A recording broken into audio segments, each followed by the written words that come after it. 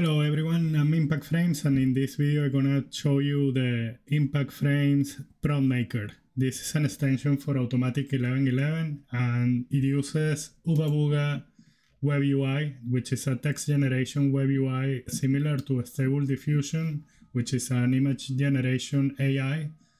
This is for large language models like ChatGPT, but they are running on your computer. They are called local LLMs. Yeah, that's a large language models, and as you can see here, I already have made quite a few videos about Oobabooga. I don't gonna explain it, but you have the characters, and the characters are special for some tasks. For example, this one makes coding things. This is a hacker character. These are medics. They give health advice, and this one makes stories. These are for making pictures for a Stable Diffusion. This one is by another creator. All the other ones are by me, but except this one does really cool images like my characters. And then I have Yuka, which is my AI girlfriend. I make a video about it. Yeah, I have no shame. No, okay.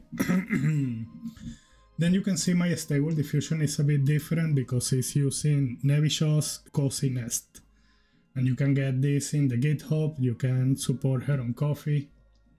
It's a super cool extension.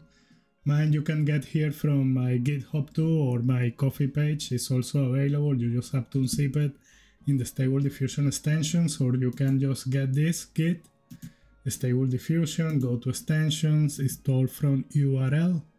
And here you just put it here and install. I'm gonna try to request to put it in the JSON list, so it will be available maybe on the scripts or in the prompts, and then you can just apply restore the UI and it will be in here in the scripts. So you move into the scripts and it will be here at the bottom in scripts if prompt maker. Just select it there, and yeah. So as you can see, this is the only prompt it needs really. It only needs the first prompt. But if you want to make really cool images, maybe you need to be have more control. So I made this update so you can select the characters here. You can select any of these variations. I'm using the non-safe for work, but because I have also these excluding words here, you just have to type it here, naked, nudity, and then because they are case sensitive, you need to just put it in capitals, because sometimes it comes up in capitals or minuscules or whatever is the thing. And in here you can select any of these pre-made pre-prompts. I'm using the no text or inversion negatives. So in this one it will be no negatives unless you add it, right? So for example, if you want to add something here, said I want to add another LoRA, I might add this LoRA. Let's see.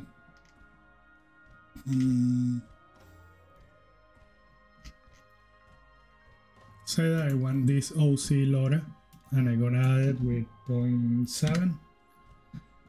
I won't need this anymore, the other ones, I just can delete them. And as you can see, I got by selecting one here, I got the trigger word, and also I got the LoRA that I want to use. If I want to add an embedding, I can just do style princess and it will be here, the trigger word. I don't want the style princess, I just want this. And in here I just gonna put beautiful female, dark skin. I don't gonna put Asian forest, I don't need the forest. I'm gonna put mystical forest here in the prompt, and in here I'm gonna put pink hair. No, cat ears, cat tail. Cat tail is not gonna be a wolf girl, but cat girl. Cat girl warrior, yes. Mystical forest, maybe, yeah. A full shot, perhaps. No, let's leave it like a portrait.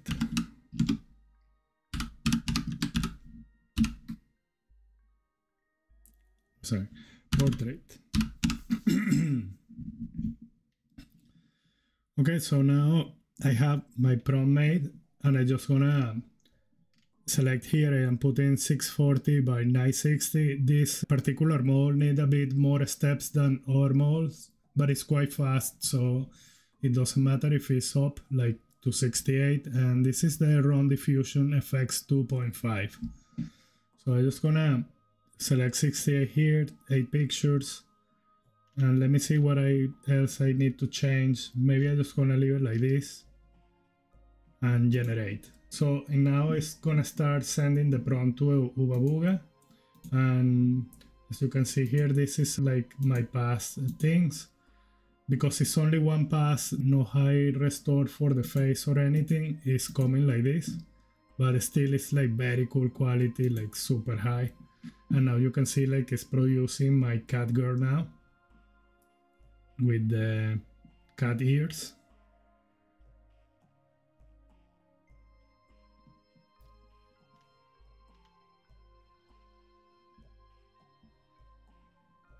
I end up playing with the stable diffusion from here on, so I just gonna speed up the video and let you see what I did like in 30 minutes of video.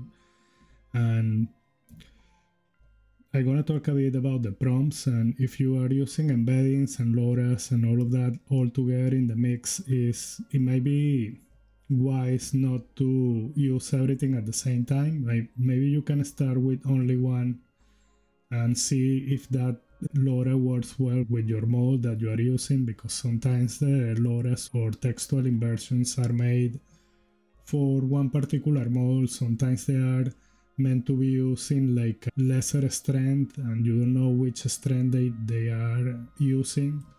And useful thing to do is go into CVTI and look into galleries and see the galleries for the mode, see maybe what weights they are using, maybe if an image is something that you think is striking, maybe try to replicate it inside stable diffusion. You have many tools like Control X that I'm using now. You can see that you can guide the picture, the pose is all the time the same. One thing that I want to do is get like the batch count and make a different prompt for each picture. Have an option there that you can have a different picture. That's something that is coming into this plugin. And also want to listen what you want to see in this, maybe what you are using it for, and if you have any tricks that you want to share. And yeah.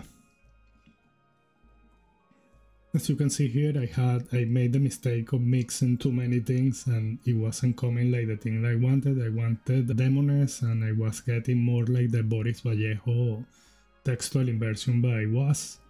And that one was coming really strong, despite the thing not being like even in the front of the prompt. Yeah. So you can see how many different molds have different weights, and you can see that this one that even appears too strong it was like totally overpowered by the Boris Vallejo one. And this one is, I think, Métal Hurlant or something like that. It's a French thing. I love this one. It's so good. It's like a metal, heavy metal style comic. And it had like also, yes, the comics, French comics is so good. And I tried to make a Conan the Barbarian and I was getting like a super strong woman that he can kill you with one kiss. Probably not that. I wanted Conan the Barbarian and he is coming here. So you can really make your imagination fly with this. You can just start prompting things, and if you are like into RPGs or stories, like if you like to read books about science fiction, and this will be cool to bring all those characters to life like really quickly.